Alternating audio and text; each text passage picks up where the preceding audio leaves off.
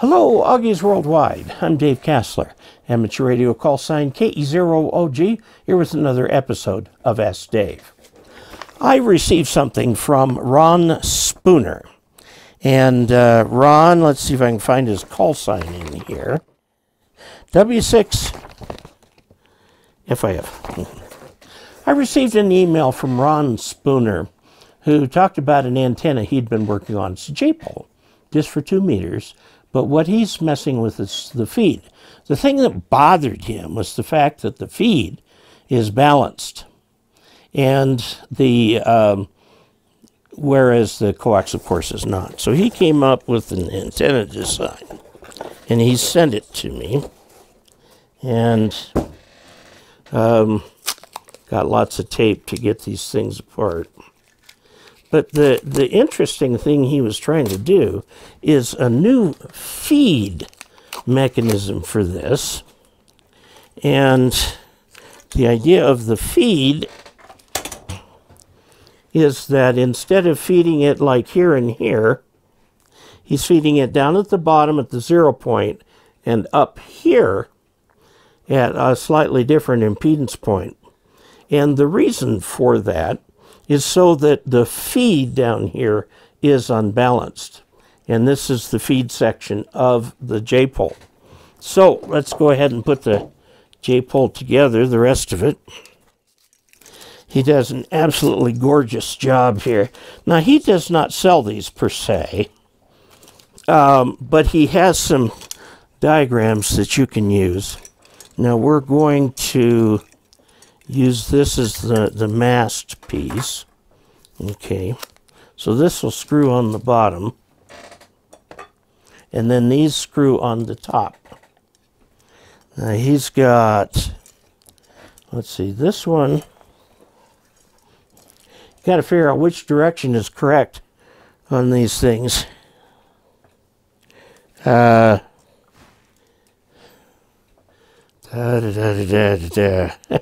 This is the top, so this is obviously the middle section, and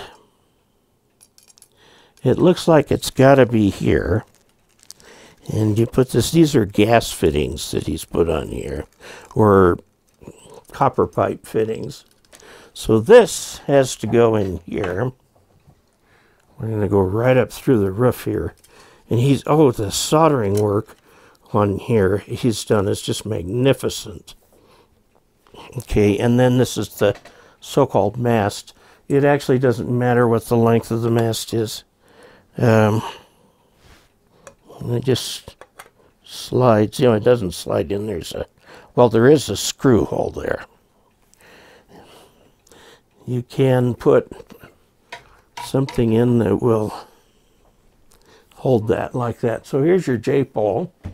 The fact that it wiggles a little bit, this is actually flexible copper pipe that can be bent.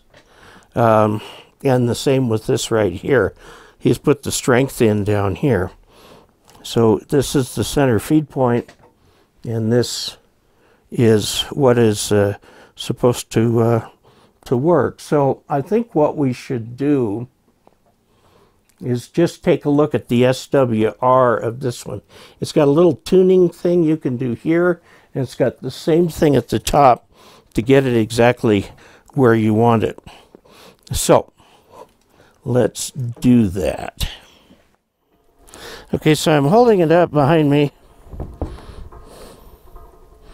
and at 146.16 it's got an SWR 1.1, 144, about 1.6, 148, about 2.0. Okay, so I'll let you get a view of just what we're doing for testing here. I'm holding it up by the mast in the air.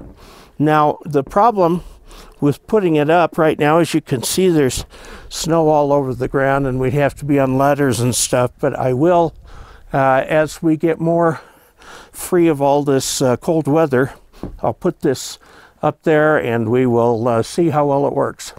But it matches extremely well, so I think this is probably going to be a great antenna on 2 meters. Okay, one of the things I might recommend for this is copper tubing, like you might use in a refrigerator water supply.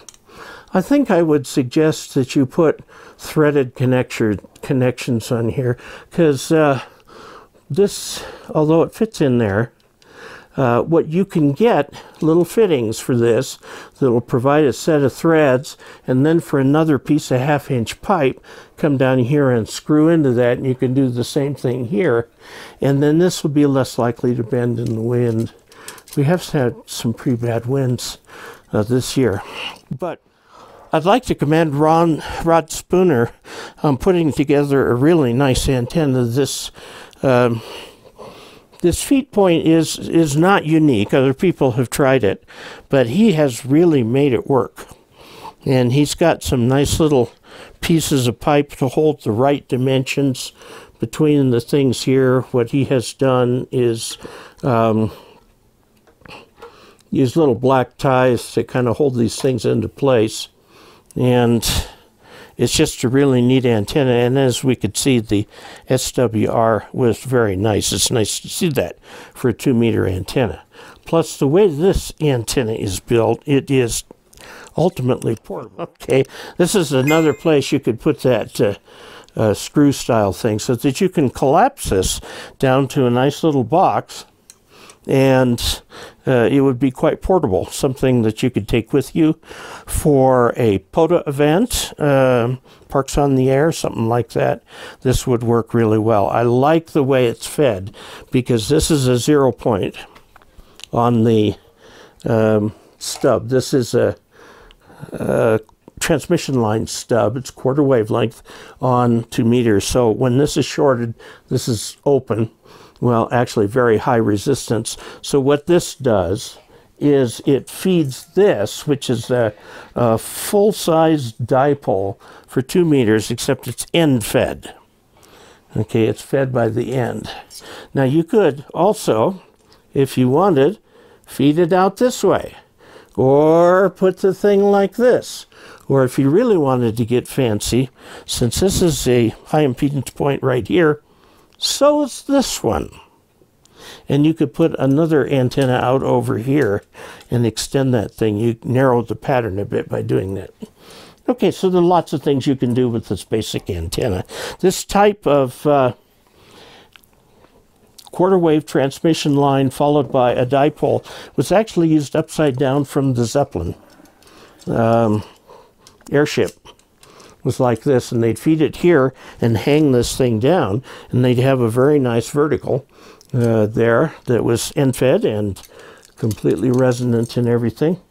And that was one thing the Germans got right about their Hindenburg. The thing they got wrong, of course, was the helium, or hydrogen.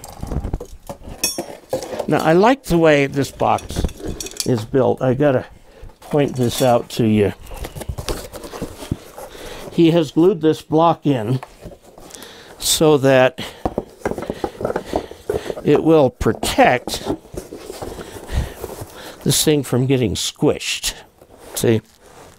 And so we just put the other parts in, and we have an extremely portable J-pole that we've already tested for SWR on the air. And when the snow melts, if it ever melts, we will get this thing on the air and test it. Okay, but I have very high hopes for it.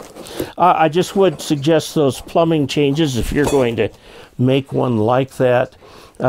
Joe was saying he's going to submit an article to QST. We'll see if it's published, but this is different enough, unique enough, and very, very portable that it could be done very well that way.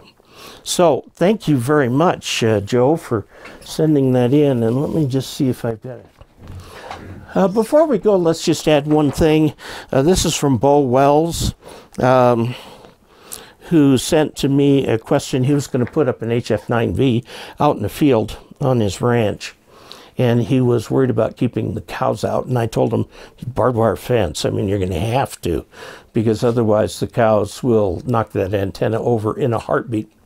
And so I suggested some radials and then some barbed wire fence.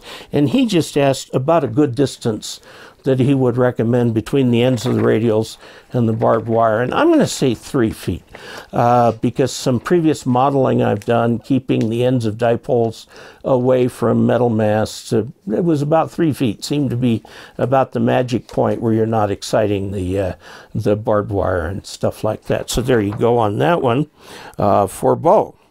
And he's WA5 TNI.